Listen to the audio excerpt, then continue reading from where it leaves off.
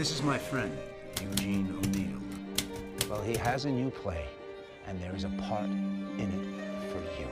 So he's the dictator of a small island, but here's the thing. He thinks he can only be killed by a magic... Silver bullet. Yes. Has special powers. He's a Negro? Of course. Oh, no. We've been down that road before. If you don't like my idea, I'll find someone who does. They don't do black on Broadway. Ooh, start going to church, honey, because you haven't got a prayer. It's a huge part. Requires a big ego. Charles Gilpin. Charles Gilpin is who Eugene wants for the role. I got me a part in a Broadway show. Best performance of the year. We are the hottest ticket in town. All of New York is clamoring to see me. You are probably the most famous black man in New York right now. And why is that a burden? What you say matters. How you say it matters. People are watching you. Seen Gilpin, he's changing the text. I snuck into the back of the house twice last week. He's all over the place. Who dare wake up the emperor? How get the hide frailed of some of you Negro show? Well, yeah, I mean, it's that word. What word?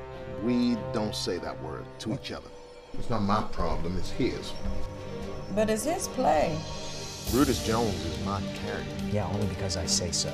Well, where would we be without my emperor? Truth is, you can't stand any sort of success, least of all your own. Yeah, neither can you. You're a fraud. You're killing the golden goose just so you can kick back against your father. You were directing the Emperor Jones behind my back and sucking the whole company into your grand design.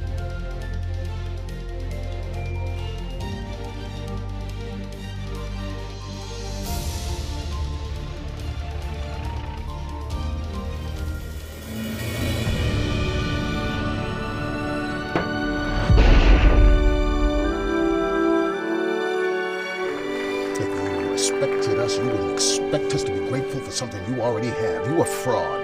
You don't care about colored people unless they puppets to elevate you. You don't say another word! Not another word unless they're my words!